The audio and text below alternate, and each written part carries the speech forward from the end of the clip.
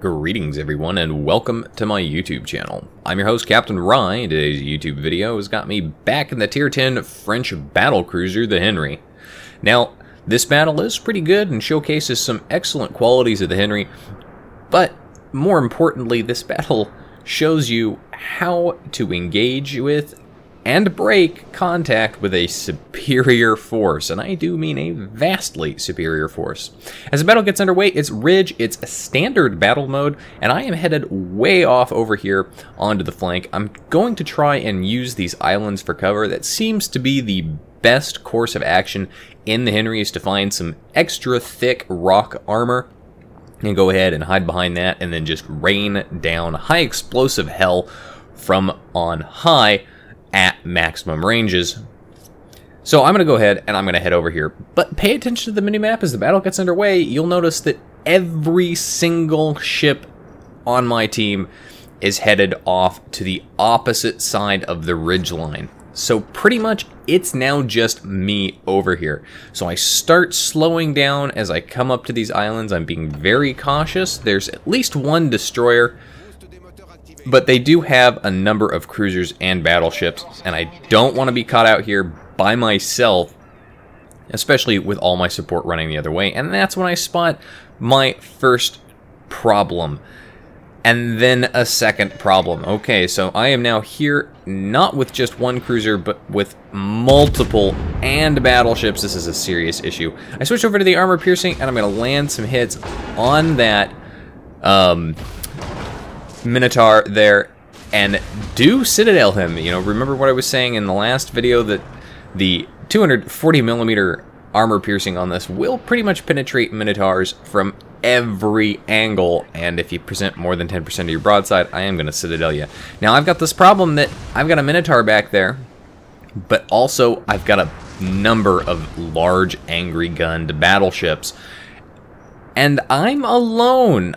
I'm pretty much the only thing out here for them to shoot at, so I'm going to go ahead. I use this island to get it between me and those ships. I've got my speed boost up, and I'm going to start running. I'm not going to continue firing because I have a lower detectability range when I don't fire, and I'm going to use that as an advantage with the speed of this ship, and I'm just going to pretty much run away. Now, I've asked the team for help. I'm trying to flag it on the map because, as you can see here, they've pretty much all gone that direction. Now, there is one battleship, and I want to say a big thank you to him. He did, at the very least, see the situation that was going on over here and turned and is going to bow on and engage. The only problem with that is, like myself, he's now isolated with that ridgeline between him and the team, and that's going to result in the enemy carrier, as you can see the planes on the minimap, is pretty much just going to be able to go in and pick on him with impunity. Now, speaking of carriers in this game, take a look at where our carrier is.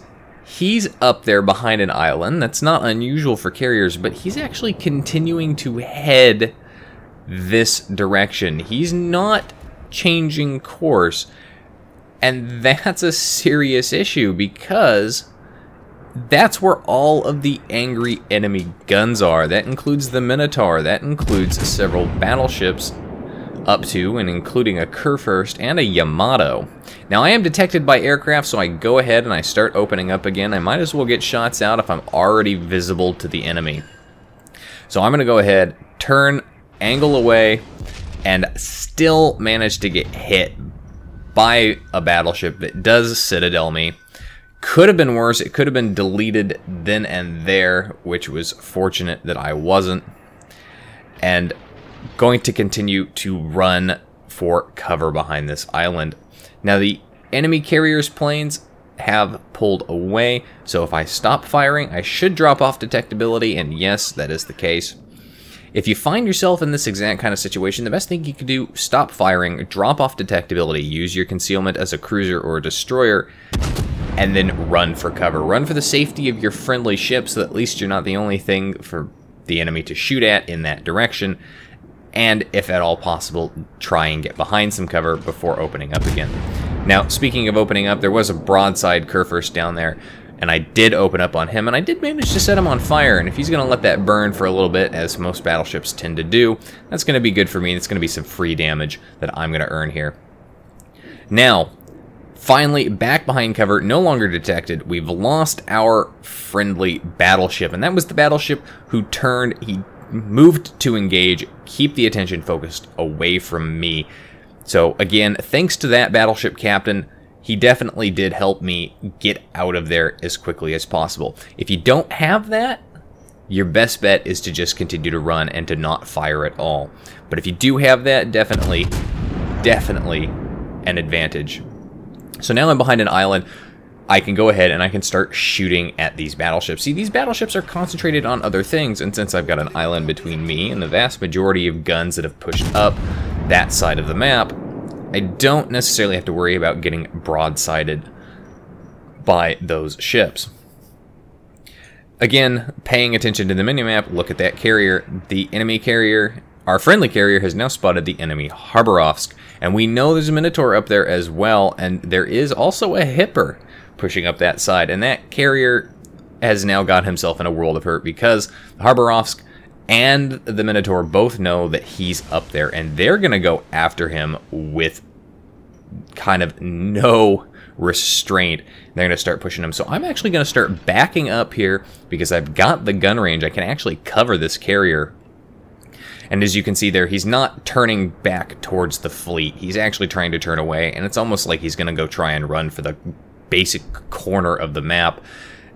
And really, at this point, I'm just going to use him as cannon fodder to distract the enemy while I rain hellfire down on top of them. I switch over to the armor piercing because the Minotaur is also chasing that carrier, and it's really coming down to a competition between the Minotaur and the Khabarovsk as to who's going to get the kill on that carrier. But because the Minotaur is chasing down that carrier, he's sailing in a nice straight line broadside onto me. And remember what I said about presenting more than 10% of your broadside in a Minotaur to a Henry? Yeah. Get armor piercing out there and manage to smack him for a citadel, and that's gonna hurt him. Now he's probably wondering what exactly just hit him, but he's gonna continue to tunnel vision in on that carrier. He does have broadside to me, and if he really wanted to, he could return the favor here. But again, manage to penetrate on that Minotaur. No matter the angle, I'm going to penetrate you. It's going to happen. Just give in and let that be the case.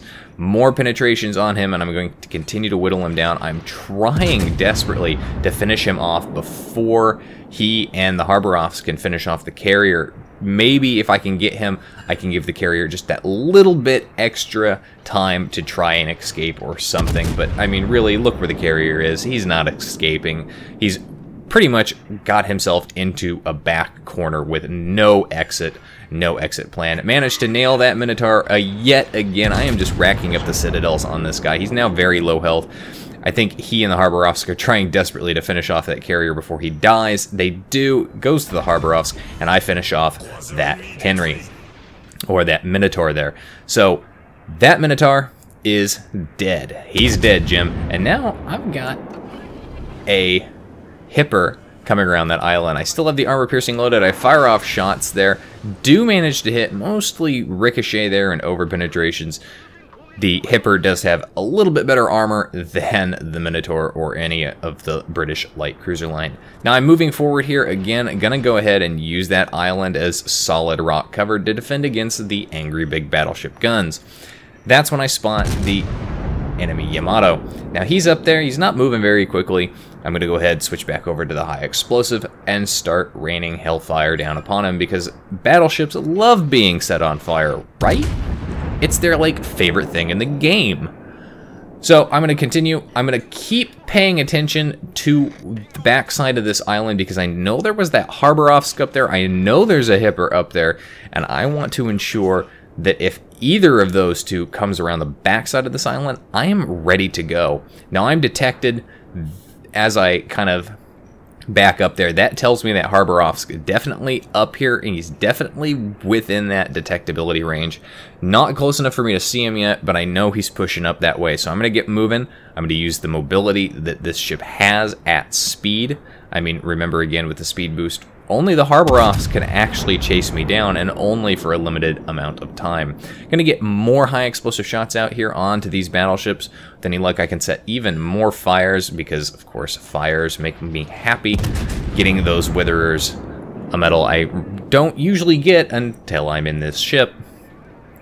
And going to keep myself in a position to defend the base. Again, looking at the minimap, I'm the only one back here. I'm covering the rear guard now against at least one Hipper, one battleship, and one destroyer. So, while the rest of the team is putting pressure on the enemy base, remember, the enemy could start rallying back, and they could definitely wreck them. They could delay them long enough. I go ahead, I pop my hydroacoustic. The downside to the Henry here is that it doesn't have a scout, so there's no scout fighter, there's no spotter here, so I can't have that up and see what's coming up behind that island. Pop that hydro just in case there are torpedoes coming at me. You never know. I'm going to try and get up close to this island, and with any luck, that's when the Harboroth pops up. Now, he's very close, of course, so I've got high explosive loaded. This is going to be good for me because it's going to put some hurt onto him, and I'm getting my ship turned hard. I want to get these torpedoes away at him, because they'll do damage, and of course if he's gonna get torpedoes away at me, this could be a problem. Keep that turn up, come on, but you know what, I'm going a lot faster than I think he expected me to as I straighten out from that turn. Managed to hit him again, but it looks like I'm gonna hit him with a torpedo and finish him off, and that's when I've got the Hipper on the opposite side. Now that Hipper takes a big ol' hit from a friendly battleship back behind me, who's, I think, finally realized that, oh, hey, wait a second, we've got one tier 10 cruiser up here facing off against all of these bad guys putting pressure on our base. Yeah, we're winning down at their base, but, you know, again, that CV could come in and just keep resetting them while the enemy team captures. Have the armor piercing loaded, the armor piercing doing a good job there as it manages to penetrate, and I do manage to hit that Hipper with a torpedo, but he immediately puts out the flooding and puts the fire out.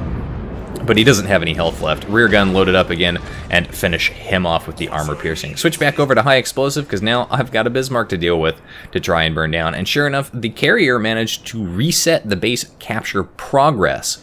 Just as I suspected might be the case, he does manage to do it. But now there's only 2 ships left in the game on the enemy team, and that's their carrier and that's their Bismarck. And both of these guys are tier 8. And I still have at least half my health and still have my speed boost active and another one available. So I'm going to go ahead and keep getting shots off here as I try to turn in, and hopefully this Bismarck decides not to pay any particular special attention to me as I try desperately to set him on fire. Now he is going to go ahead and shoot at me, but I'm already angling pretty well here as those shots come in.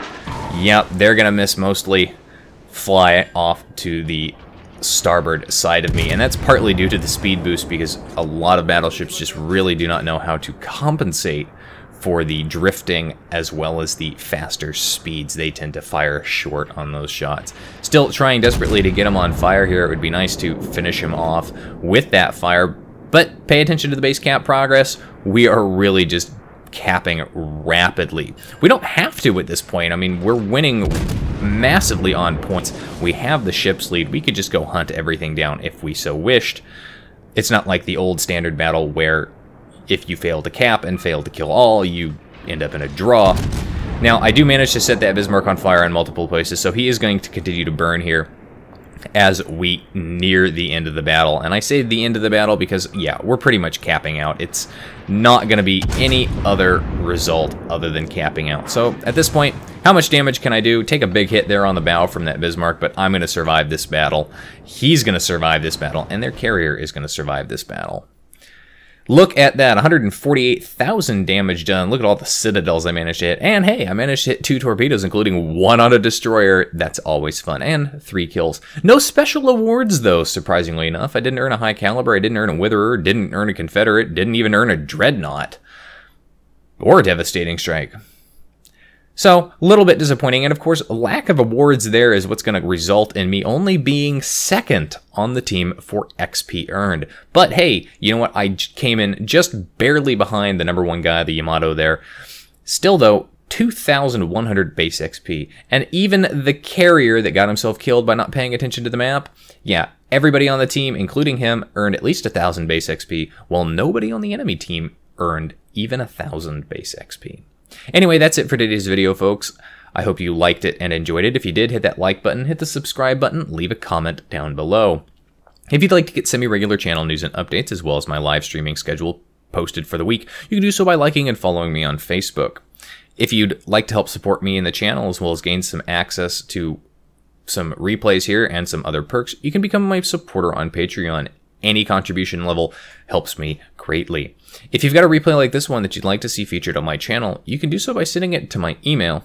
And as mentioned before, if you'd like to watch me play World of Warships, among other games, live, you can follow me on Twitch.